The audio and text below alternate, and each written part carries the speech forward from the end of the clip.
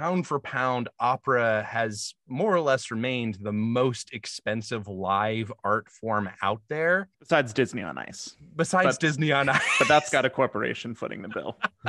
On the Dallas Opera Network, you're listening to Opera Box Score. Let's get ready to rumble! Wherever you are, however you're listening, it's America's talk radio show about opera. This is Opera Box Score. I'm George Cederquist, joined by Oliver Camacho, Matt Cummings, Weston Williams, and Ashlee Hardgrave. All right, this week, as you can imagine, there's really only one thing on our collective minds right now, and to give you some relief from the horrific news coming out of Ukraine, we'll take the majority of this episode to talk about politics and opera, because those two things go together like peanuts and Cracker Jacks. But first, we have to address the soprano in the room. That's right, the war apologist slash cookbook author slash wannabe dictator lover slash soprano. And that big old foot she's stuck in her mouth yet again, plus 2-minute drill. Actually, you know what? Let's give the drill a week off so it can join the protests. Hey, if you're watching on TDO, make sure you subscribe to this podcast. Get that full show. Stitcher, Spotify, click follow, Apple Podcasts. You just hit the plus sign. You too can send us that voice memo. Email us, that hot take, operaboxscore@gmail.com. Get that merch, OBS beer coaster, OBS lapel pin, just for sharing your hot take. Oliver Camacho, there you are.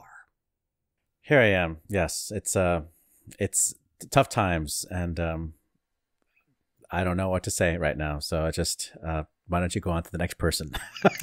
That would be Matt Cummings. He is on the show, but he's not in the opening lineup. So that makes Weston Williams next. Oh, cool. I get to lighten the mood. Hi, I'm here in my bunker. I'm fine so far. And hopefully we all will be soon. But I do want to say that for this particular show, obviously we are not qualified to talk about much about the political situation going on right now. And the situation is changing so rapidly that all of our information is going to be out of date by the time this episode goes out anyway. So hello from a few days ago. If you're seeing this and everything's fine now, that's great. If not, it's over. Good, but, yay! Putin gave up. but we are qualified. Oh, yeah. Go ahead, Ashlee. Hardgrave. Well, I didn't realize that cracking jokes about Russian kidnapping just 6 weeks ago was going to land us here. But apparently, sorry, guys. You did well. Didn't realize that was going to happen. Well, kid. I'll lighten the mood. So I started playing in a pickup ice hockey league this morning. I'm a pretty good skater. I play a little bit of hockey, and so I'm in a pickup hockey league now, first time out, with a whole bunch of guys who are way bigger and way faster than me. And can I just say that, like, but you've got that hair. They think you're taller. I do have the David Lynch hair, but right now, like, my thighs and calves are absolutely on fire. Oh, we're talking about your thighs.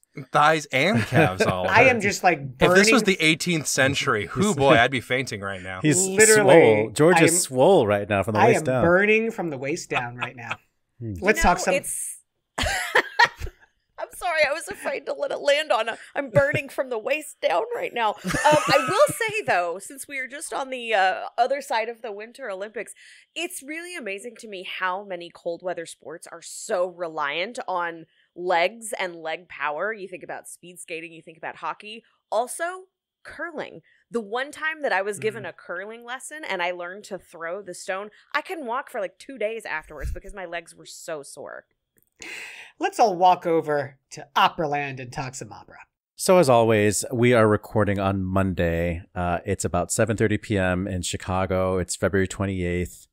A lot of stuff has gone down, and a lot of stuff will continue to go down, and we don't know what the situation will be when you hear this episode. But we can talk about some of the definite things that have happened in our community, namely opera companies like Teatro dell'Opera di Roma and the Bayerische Staatsoper and Finnish National Opera, all expressing their solidarity with Ukraine, with Putin friend conductor Valery Gergiev losing all of his jobs and even his all of them, even his agents saying, you know what, find another manager, literally like all of his jobs. The Met has also gotten rid of every obviously pro-Putin artist on their roster for the foreseeable future. Yeah, and their Lohengrin had the Bolshoi in it, so they're going to have to scrap that production, the one that was supposed to be planned for next season. And of course... And they're going to have to build their sets themselves now. Yeah, of course there's the Anna Netrebko issue, and she and her husband, UC, I forget his last name, were going to give a recital, and there were protests, so they canceled the recital, and they made like a nothing burger statement. And then Anna Netrebko felt even more pressure to like say something personal about how she feels about all this. And she didn't feel pressure. She just wanted to hear herself talk. And she basically said, I don't like war, but I'm not a politician. And, a musician shouldn't be forced to like be political, So she didn't really step away from her position. She just said she doesn't like war, So we got a really fantastic response to that by the brilliant social media maven and amazing pianist Igor Levitt. He said, being a musician does not free you from being a citizen, for taking responsibility, from being a grown-up. Remaining vague when one man, especially the man who is the leader of your home country, starts a war against another country, and by doing so also causes greatest suffering to your home country and your people, is unacceptable. P.S. Never bring up music and your being a musician as an excuse. Do not insult art. Thank you, Igor Levitt. Look, the challenge for me on this is, before we get too in the weeds, I think it's terribly important to put a line of demarcation between Russians and pro-Putinists, because I think those are two different populations of people. Oh, absolutely. There's a lot of talk around about, don't have Russian this and expel Russian students. No, that doesn't help anyone. But folks that have been vocally in support over the last, decade of someone who is now currently an active war criminal, I think that's a whole other thing altogether. And it's no secret how I feel about Anna Netrebko, and it would be incredibly easy for me to do like a stereotypically angry Ashlee rant right about here. But I'm real tired. Yes. and can't. And the 1.5 spoons I have left, I won't spend on yelling about her.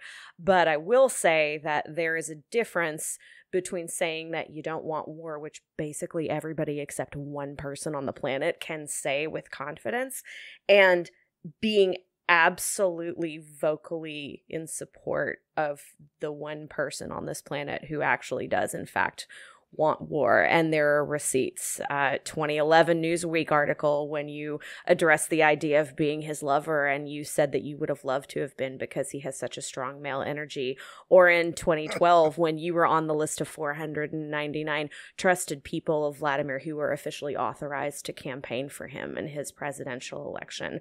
And most certainly not in 2014, right after the invasion of Crimea, when you gave a check of 1 million rubles to an opera house in Donetsk in the care of a pro-Kremlin separatist leader, which, by the way, you were photographed with him holding a separatist flag. So there's a difference in being that political for a decade and then posting a now disappeared Instagram story that says you don't think that it's fair that musicians are forced to be called political. It didn't bother you a decade ago. It didn't bother you 10 minutes ago. I'm not really sure why it bothers you now. I mean, look, here's the thing, right? All theater is political. Like that's like the first thing you learn in theater school. So I don't know why Anna Netrebko thinks that she's not in the politics biz, right? All theater is political, whether you like it or not. Especially in Russia, you know. Absolutely. It's like the birthplace of political theater. Furthermore, like this is your chance. This is actually your chance, right? And I also want to like point out like there are like, I will say, I do understand it is difficult in Russia to be outwardly, outspokenly anti-Putin. But I want to highlight that there is a lot of very brave people going around right now. There's actually a petition against the war signed by several institutions and general directors, including the Bolshoi general director of Vladimir Urin and the conductor and violinist Vladimir Spivakov. They are circulating a petition among Russian cultural institutions saying that, quote, "We now speak not only as cultural figures, but as ordinary people, citizens of our country, Among us are the children and grandchildren of those who fought in the Great Patriotic War. That's what they call World War II. Witnesses and participants of that war. We call for the preservation of the highest value, human life, going against Putin in the war, which is extraordinarily brave. And I wouldn't ask that of every single person in Russia to be that outspoken and obvious. But I do want to point out that and applaud the heroism of people calling that out in this way. Chalk Talk on Opera Box Score. It has been a slow week, slow month in the opera news world, and in no other field of news. I will say this was an idea we had for a while. It was actually an idea we had for President's Day, but for various reasons it didn't end up happening. We wanted to examine the role of political leaders in opera, and we are not qualified to comment on certain political situations happening abroad at the moment. But Nor do you really want to know what our takes are. Too spicy. But I do think that this is a great opportunity to explore the relationship between opera and political power. And it's always had this interesting relationship from the very, very beginning, all the way back to the 1600s. Where you have the first operas being produced by wealthy patrons. You think of Monteverdi's L'Orfeo, being paid for by a nobility, duke. A duke, yeah. and because pound for pound, opera has more or less remained the most expensive live art form out there. Besides Disney on Ice. Disney on Ice. But that's got a corporation footing the bill. Pound for pound, opera is so expensive that there's always been this tension between the people who can afford the opera and those who want to criticize it or influence it in some way. Which makes the opera we're going to first talk about even more interesting, because it represents a shift from operas being performed in the court to being performed in the theater, and what audiences are willing to pay for. But go on, I digress from you. I think it's an absolutely valid point, because think of like operas during the court of Louis XIV, for example, where they're all kissing his butt the entire time, to the point where Louis XIV only allows Lully to compose operas. And you even think of like the classical era. You think of like all of these operas written by like Mozart and Salieri, where they'll have a little part at the end that sings the moral, and it's always about how powerful people should treat people nicely. Hint, hint, hint. Please, please pay me. It's a passive-aggressive take to politics. But at the same time, our leaders were enlightened. If only. And then and you also have just like a lot of trying to make sure that kings and rulers and nobility are put in a good light when they're written for those people. I want to first talk about an opera, one of the early operas in the Renaissance, late Renaissance. We can call it early Baroque. Early Baroque, late Renaissance. No, it's not. Call it. Monteverdi is the end of the Renaissance, the beginning of the Baroque, but by the time we get to Popea, we're like at 1643. So he's an old man. Yeah, he is an old man. This is the last opera, and we are talking about the L'Incorazione di Popea. The coronation of Popea. And this was written for a public audience, as far as we know, in Venice. Venice had, of course, the first opera houses that were available to the public, and also the first time where you start to see operas not being written exclusively for wealthy elites. That's for several reasons. Part of it is because of Venice's unique history and political structure, which is really unlike anything else in Europe at the time, which is why you still have, even through like the days of Beethoven, people trying to pull away from the nobility. But you have early examples of it here. So let's talk a little bit about Popea, because it's a fascinating opera. This is one of the first operas I saw with Oliver Camacho back in the day. Yeah. So I'm sure he'll be correcting me even more about it as I talk about it. It premiered in 1643. And it is, because it's Monteverdi's last opera, it differs considerably from a lot of his previous work.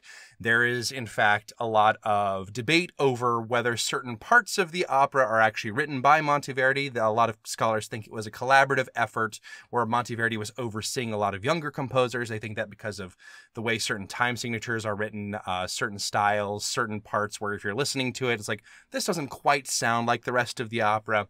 But it's a whole debate. But it probably was common practice at this point. It's like, exactly. We got to get a show on. We need one more piece here. Here, you compose that, you know? Exactly. And there's something to the idea of Monteverdi at this point in his career is such like the old master of opera. Like, he's teaching with everything he does. He's breaking the mold, and he's encouraging these upstart kids to break the mold with him. So he's as much of a brand as he is a content creator. Much like Disney on Ice, Monteverdi is a brand. Obviously, if you know anything about history, Poppaea was a real person. She eventually got married to Emperor Nero, who also a real person, who infamously was one of the worst people in history. Even if you discount a lot of the Christian propaganda at the time, he was still pretty darn nasty, murdering people left and right, lots of backstabbing. Including his own mother. Yeah, especially. And his own child. So. And his teacher, and eventually Poppaea, I believe, if I'm remembering that correctly. I mean, there are so many parallels to a recent autocrat that was in power very, very recently in terms of being loyal only to himself and satisfying his whims and having people in his ear that were very easy to influence. He was very easy to influence as long as they kissed his butt, as long as they flattered him. He's like, oh, yeah, that seems like a good idea. And the instant he changes his mind, you're dead, usually. Yeah. And this opera does a great job of really emphasizing sort of like the childish petulance of Nero as he goes along, just demanding what he wants, backstabbing, having these shifts of mercy, which instantly go back to being like, wish I hadn't spared that guy. You know what I mean? And the other way around, he's completely like unhinged is very much the vibe they're going for. Now, this is kind of, normal for an opera about, the Roman Empire. But I will emphasize that this is setting a lot of precedents for not just operas in the historical context, not just operas about ancient Rome specifically, but in any sort of political opera. You have a lot of intrigue, you have a lot of backstabbing, you have a really large emphasis on the personalities of the leaders involved, and a lot of, sort of historical tweaking to make sure that they come across historical-ish as theater. Exactly. Yeah. You're not being very accurate with the portrayals here, but you are getting the general vibe without losing the sense of a character moving from one moment to the other, which is what makes it so engaging and so interesting even today, so many hundreds of years later. Now, the interesting thing, because I think we'll be talking about some more operas that really play on a lot of the political backstabbing and precedents that I'm talking about here, I don't want to dwell on those too much for this opera. What I want to dwell on for this opera is the final duet, which is very, very interesting, the Portimiro.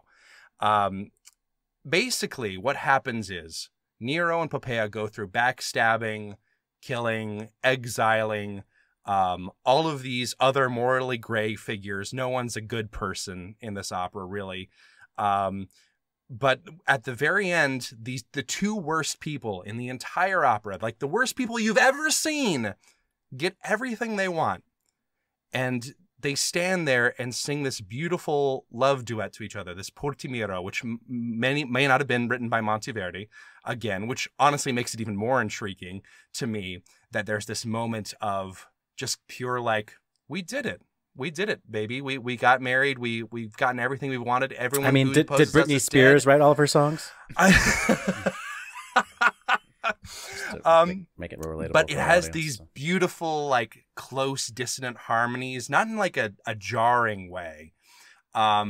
It's very much, it has this beautiful descending continuo line, very simple, very clear, very unambiguous. It's almost like watching propaganda for someone you've never, for a ruler you've never seen before, after the entire opera was basically showing you how, in no uncertain terms, how terrible these people were. And it really works in a dramatically shocking way, even though the music itself is beautiful. And it really sets up this extraordinary dissonance between what the music is telling you and what the story is telling you. And it's also giving you insight into how contemporary audiences might have interpreted it, how they might have rejected it. It's just a fascinating final cap where the two worst people you've ever seen get everything they want. Good call. Bad call on Opera Box Score. All right, let us wrap up this show this week. Wow, this is a exhausting show. Good call, bad call. It's how we finish every show, whatever the weather. Oliver Camacho. Well, just since we didn't have a 2-minute drill today, I did want to congratulate Megan Moore, Eric Faring, Blake Denson, and Eric Grendall, and Timothy Murray, who were the George London Foundation competition winners, each of them taking home 10,000 large. And I know, congratulations. And I'm actually disappointed in the George London Foundation for not making Cody Bowers, the countertenor, one of this year's winners. Cody Bowers, that's a name you will hear in the future. He is incredible. I told him he was going to win. He didn't, so I have egg on my face right now. But he will win. That is a rare admission from Oliver. He will win. Weston Williams. Well, going back to the current situation in Eastern Europe, I do want to highlight two singers, Elena Garancha and Piotr Bachala, who have both canceled all of their upcoming concerts in Russia. And they both posted statements against the war. And Elena Garancha is basically called it, a criminal sort of a war, and music has to unite. And what would the world be, she says, without cultural exchanges between each other? And Piotr Bachala, unlike a certain soprano we might have talked about earlier, in a statement on Instagram said, "I am not a politician and I have no influence on political decisions, but I am an artist and I can use my voice to express my opposition to the war that takes place just across the border of my beloved motherland." And I just think it's really great to see artists standing up for what's right, using their political power for their image for political good. What a thought, and I just wanted to, give a shout out to Piotr Bachala and good tone quality in Russia has been sanctioned. You're not going to get those beautiful tenor and mezzo-soprano notes. Sorry about it. Ashlee Hardgrave. Congratulations to friend of the show, Janai Breger, and hopefully soon to be friend of the show, Isaac Savage, for stepping in at the last minute as soloist for the Beethoven Ninth Symphony with Chicago Symphony Orchestra this weekend. It was a really emotional series of concerts. Jennifer Johnson Cano was the mezzo, Tarek Nazmi was the bass, all delightful, and there was really something different about singing about brotherhood and unity on Thursday of last week. Yeah. There was one particularly beautiful voice in the choir, sort of in that mezzo soprano range, just kind of, some, I don't know, I couldn't put my finger on it, but it was one person in particular. Sounded amazing. Fully sobbing, that was me. I watched Joel Coen's film The Tragedy of Macbeth, which is with Denzel Washington and Frances McDormand. It's shot entirely in black and white. It is utterly brilliant. The entire design looks like an Adolf Appia set. And for all you scenic designer nerds out there, you know what I'm talking about. Adolf Appia. The way that this thing is lit. Is that a drinking cue? I don't know. You could drink on that. There you go. It is so gorgeously lit. It's beautifully acted. It's less than 2 hours, and it's some of the most conversational, intelligible Shakespeare I think I've ever heard. That's it for this week's edition of America's Talk radio show about opera. Our announcer, he's Norm Woodel at normwoodel.com. Again, if you're watching on TDO, make sure you subscribe to the podcast. Get that full show. Stitcher and Spotify, you click follow. On Apple Podcasts, you just hit the plus sign. Send us a voice memo. Email us your hot takes, operaboxscore@gmail.com. You're going to get an OBS beer coaster and an OBS lapel pin. A couple folks wrote in last week. I need to get them their merch. Our creative consultant is Oliver Camacho. Our audio and video editor is Weston Williams.